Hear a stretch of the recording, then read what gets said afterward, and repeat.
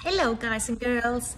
Today we're building our own cockpit for a space shuttle. Okay, so in a way you're making your very own space shuttle that can take you to space. I will show you what I am doing at the moment. I've not at all finished, but I asked you a while ago to go and to start collecting some recycled materials because you can use them for your spaceship.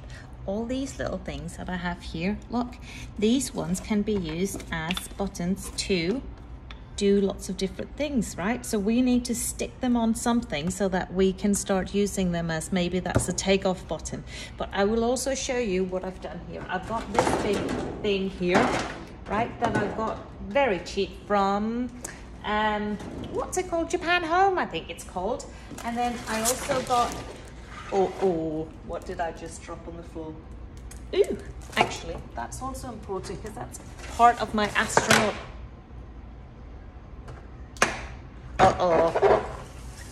That's part of my astronaut outfit, look.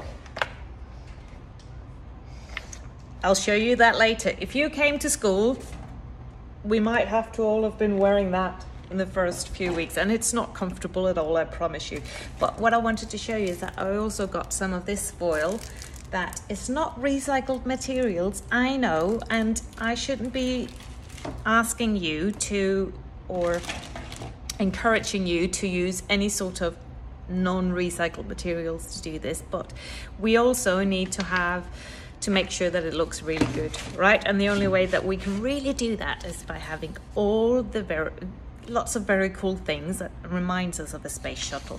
So I have attached some photos, but I'm also going to show you some of the photos here. Look, that's something that I found on the computer. I think that looks pretty cool. Look, they have headphones. You put it down here. They have used headphones and remote controls, and then they just wrap little trays in tin foil so it looks a little bit more spacey, doesn't it? Then there's also this one that I like. That's to enter the spaceship. You have to scan. You have to put your hand on like this and scan your hand, or maybe you have to press a code that only you know so that no outsiders can come on board or enter your spaceship. Then there are also some little few things here. Look, it's not easy. I'll show you like this. I think that's pretty cool too. And look here, they've used all these little bottle caps that I also have here. We can even paint them in different colors if we want to. Do you think that there's anything else that's super interesting? That was a rocket. That's not something we can do that when you come back to school. There are lots of really fun things here that I want us to do when you come back to school. I even want us to maybe build one of these out of cardboard boxes because I think that looks pretty cool, don't you?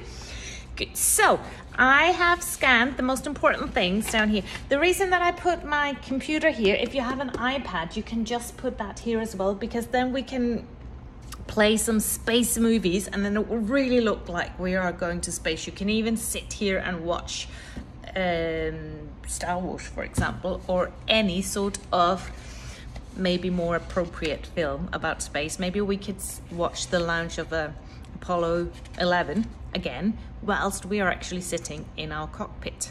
Okay, so remember, you can use all of sorts of different things for little buttons for your spaceship. Okay, I can't wait to see what you come up with. I will also start finishing my design tomorrow because right now this just looks messy. It looks nothing like a spaceship. It just looks like a computer in front of a big tinfoily thing, right? So who can make the very best space shuttle cockpit? Remember all the sort of things you need. Take-up buttons. You need lots of buttons for all sorts of different things, and the best thing is you don't even have to explain to anybody what they're all for because you're the astronaut. You will know, right? Good. Have fun, guys. Bye.